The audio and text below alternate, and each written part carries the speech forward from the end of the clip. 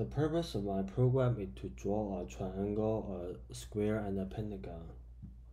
So my code works by using variable in its part to so when flag is clicked, it will pen down and set the number size to be 3 and set length by 80. So now the number size is 3. So it repeats 3 times by moving 80 steps and turn 120 degree for 1 second for 3 times. So it will draw the triangle.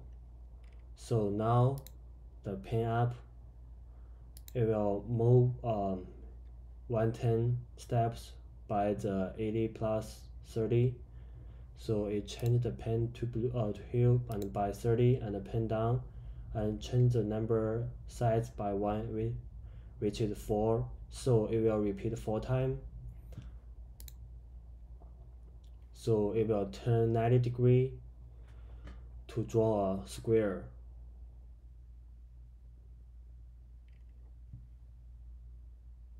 So now it will out of the repeat loop and will pin up.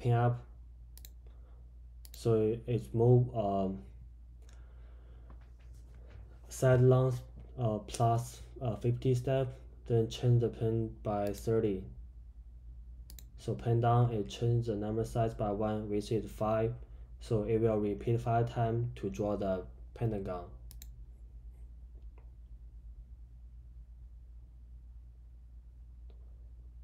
So it will turn 72 degree.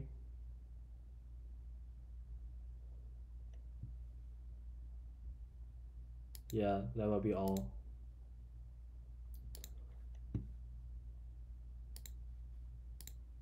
So the variable in program are different than in algebra because in programming variables have a type such as an integer, string, or boolean, which determines what kind of data a variable can hold, and the operation can be performed on it.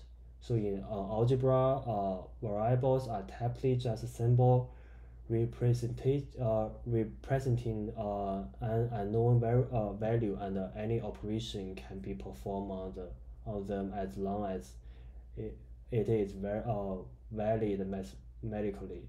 So additional in programming, variable can be changed by resizing wherever in algebra variable typically remain constants.